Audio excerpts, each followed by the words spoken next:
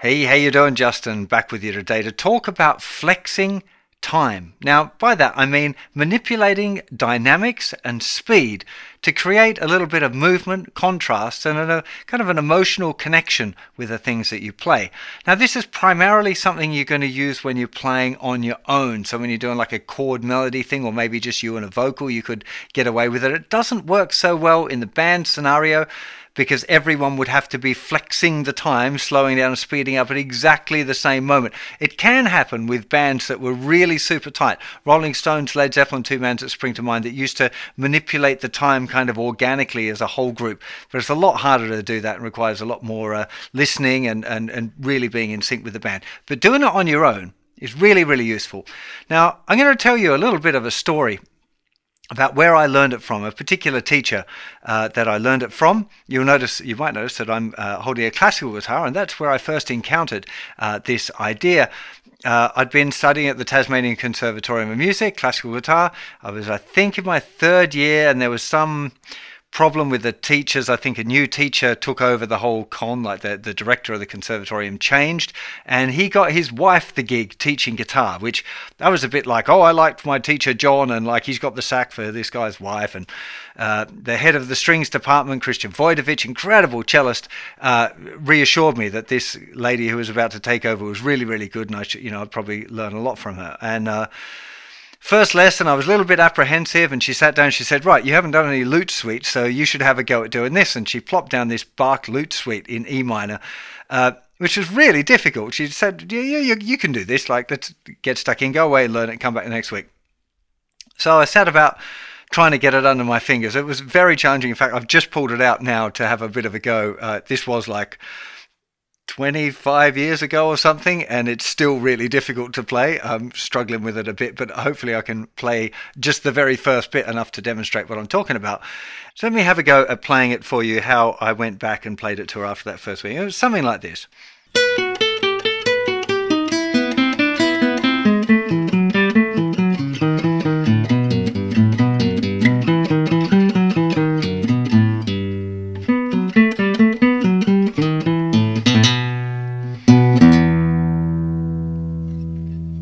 So that's more or less how it would have been when I played it back for Mandy after having that 1 week to look at the tune. And she just looked at me and said, yeah, well, you've got the notes mostly right. And I was, a bit like, what do you mean I've just got the notes right? Well, what more is there? And at that point, I was still like, I hadn't got her trust as a teacher. I was like, wasn't really sure how it was going to work. And she picked up her guitar and she played it, and it was beautiful and so much better than what I'd done. I was just like, oh my God, like, yeah, there's something really, I'm missing something here.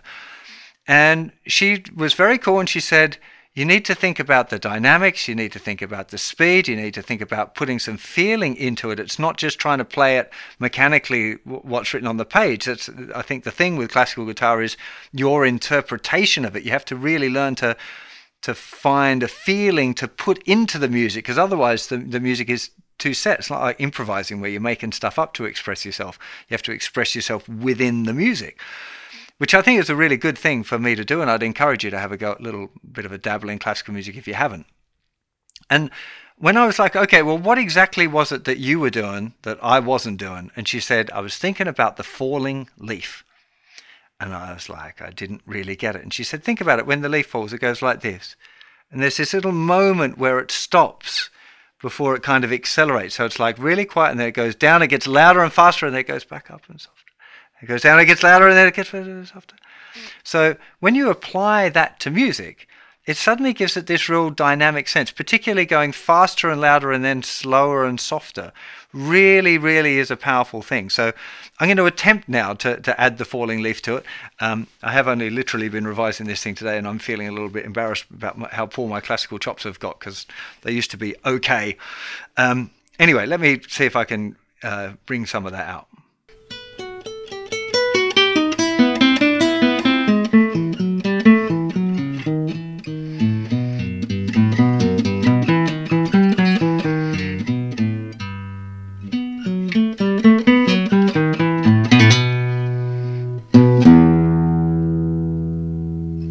I think this falling falling leaf metaphor is really beautiful for thinking about expression in music, particularly with dynamics and the speed of music, and particularly again for solo guitar. Works for classical guitar, works for other things as well. I really want to give a shout out here to Amanda DeHaan, who was my teacher, who taught me this idea and lots of other stuff as well. She turned out to be a really great teacher, and I learned an awful lot from her.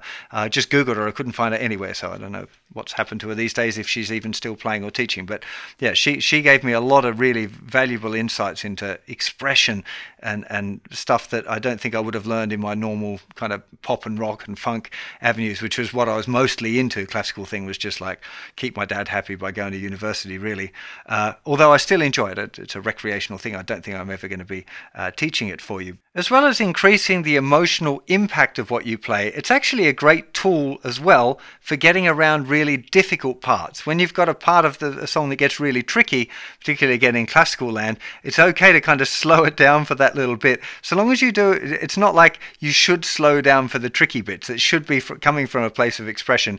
But I think part of the game is to manipulate the way that you express that to allow yourself to get through any particularly tricky passages. A lot of that sort of Baroque stuff has these things that are just really, really difficult under the fingers. So having a way of expressing yourself where you speed up the bit before and then slow it down into that little bit and then back out the other side, as long as it's gradual, it can be a really super effective tool. So let me just give you a couple of other examples that are not Baroque music, because I'm figuring that most of you are not Baroque players. Let me check that this is working. So for example, I just did a lesson on Yesterday by the Beatles. So that would be another nice one where you wouldn't have to play it exactly with the metronome. If I go like a...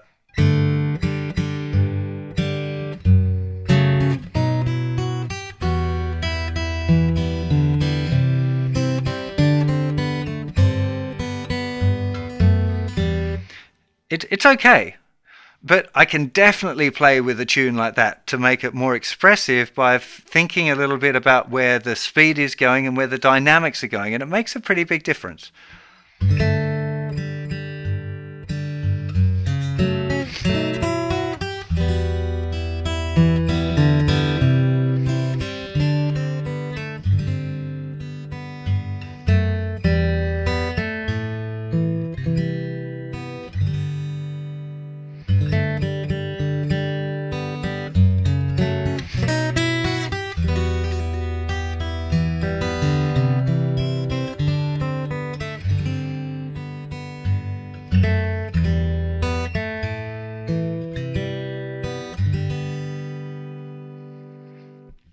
It's not always something that's super obvious or extreme. You don't want to go from very quiet to very loud. That can make it just sound a bit awkward. But just having some of that idea, being able to express yourself that way, using this as a tool to make your music more, I don't even know what the word is, it's a tricky one, to describe the way that it has more emotional impact. You feel it more. You know, I've often seen guys like James Taylor or Neil Young when they're playing on their own. They do this sort of stuff. Their time is solid, but they can just slightly maneuver it around. It makes it feel so much more human and so much more musical. And this is a big part, I think, for anyone getting from like beginner to intermediate level. You want to be able to play simple stuff really well. And part of that is putting the feeling into it. I often talk about how it's important when you're strumming to feel it, feel relaxed and feel good. And when you're playing any sort of solo piece like that, particularly with kind of chord melody ideas, I think it's really important to find ways of expressing yourself through the music. And when you can get in touch with that sort of thing, your musical game will step up hugely. People who've got this, who've figured it out, that there's a way of putting some of yourself through music that you're playing, whether it's your song or someone else's song. I think that's where it sounds so much better when you hear people play that way. So a lot of talking. This is very kind of a conceptual lesson, but I'm really hoping that it'll help you understand the game a little bit and ways that you might find you can express yourself better as a musician. I hope all of that makes sense. Any problems or questions, let me know in the comments on the website. I do check in, read them and answer as many as I can. Hope you're having a fantastic day, and I'll see you for plenty more very soon. Bye-bye.